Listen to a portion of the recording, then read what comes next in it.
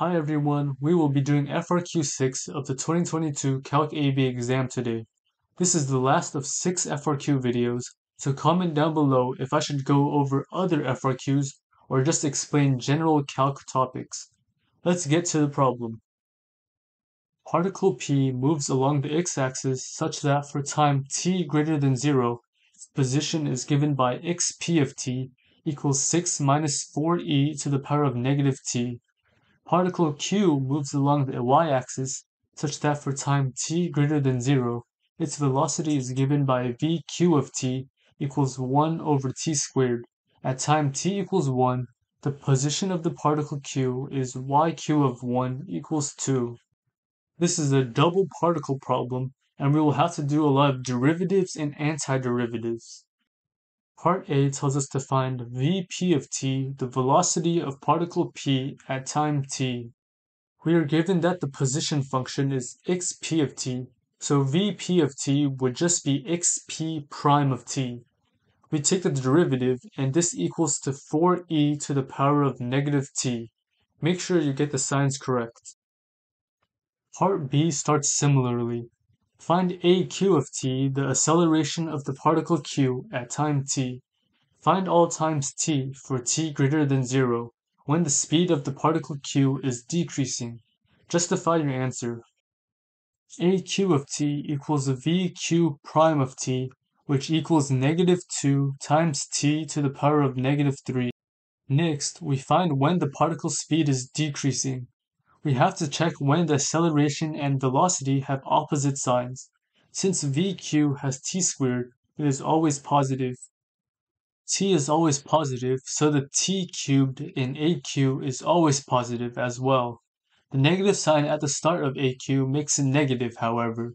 Since aq of t and vq of t always have opposite signs for time t greater than 0, the speed of the particle q is decreasing for all times t greater than 0.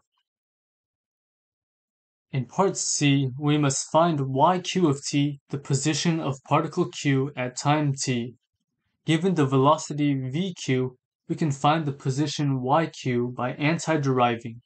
We would get the integral of t to the power of negative 2 dt, which equals to t to the power of negative 1 divided by negative 1, and add c to all of that. To find the constant, we plug in the given point, yq of 1 equals 2. So negative 1 to the power of negative 1 plus c equals 2. C equals 2 plus 1, which equals 3. Our final answer would be negative 1 over t plus 3. In part D, we are asked, as t approaches infinity, which particle will eventually be farther from the origin? Give a reason for your answer. We can set up limits to show our work for this problem.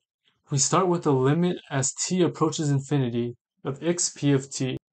We can write xp of t out, and it becomes 6 minus 4 over e to the power of t. To solve this limit, we know that t becoming infinitely large causes the denominator to be large. This means that the fraction will become really small, and we can ignore it. The limit for this would just be 6. For particle q, we set a limit to infinity of yq of t, which is from part C.